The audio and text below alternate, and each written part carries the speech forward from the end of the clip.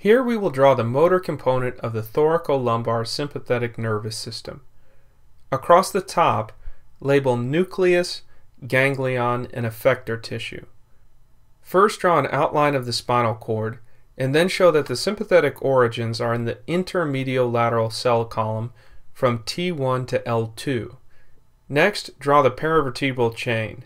It resembles a string of pearls and lies just lateral to the vertebral column.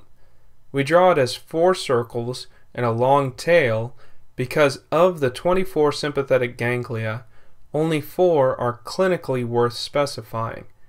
The superior cervical ganglion, which sits at the top of the chain, the middle cervical ganglion beneath it, the inferior cervical ganglion beneath it, and the first thoracic ganglion beneath it.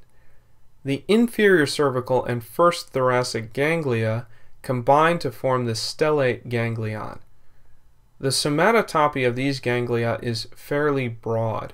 Fibers from the rostral intermediolateral cell column synapse in rostral ganglia, and fibers from the caudal intermediolateral cell column synapse in caudal ganglia.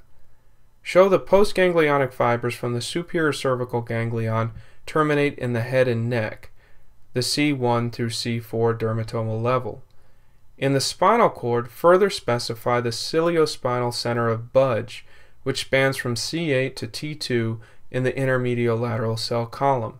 Show supraspinal input from the posterolateral hypothalamus descend onto the ciliospinal center of Budge. Let's address the general anatomy of sympathetic innervation to the face, since Horner syndrome is so important. Draw a representative preganglionic fiber exit the spinal cord from the ciliospinal center of Budge and ascend the sympathetic chain to the superior cervical ganglion. Paravertebral masses such as apical lung tumors, such as Pancoast tumor, interrupt these exiting preganglionic sympathetic fibers. Now draw a representative postganglionic sympathetic fiber from the superior cervical ganglion. Show this fiber ascend the common carotid artery and continue up the internal carotid artery into the cranium. A dissection of either the common or internal carotid arteries will cause Horner syndrome. Then indicate the postganglionic fibers from the middle cervical and stellate ganglia terminate in the arm. Within the sympathetic system, both divergence and convergence of preganglionic sympathetic fibers occur. Indicate that divergence is the multi-level synapses of different preganglionic fibers originated from the same spinal level. Preganglionic fibers synapse in ganglia at their level of origin or at levels above or below along the sympathetic chain.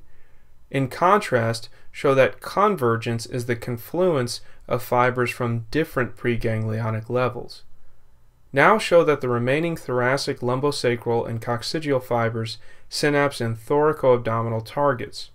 For example, thoracic postganglionic sympathetic fibers either join a spinal nerve or project alone to thoracic targets, as cervical or thoracic, cardiac, or pulmonary nerves.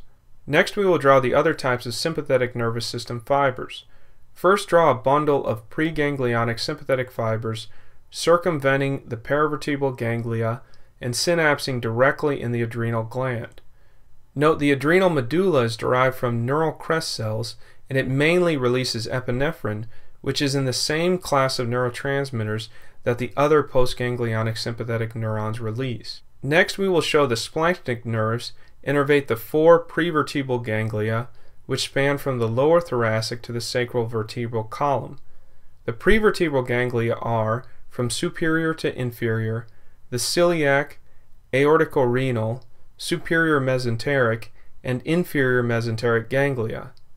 Indicate the celiac ganglion innervates the spleen and foregut derivatives, the aorticorenal ganglion innervates the renal vessels, the superior mesenteric ganglion innervates the midgut derivatives, and the inferior mesenteric ganglion innervates the hindgut derivatives, urinary and reproductive organs.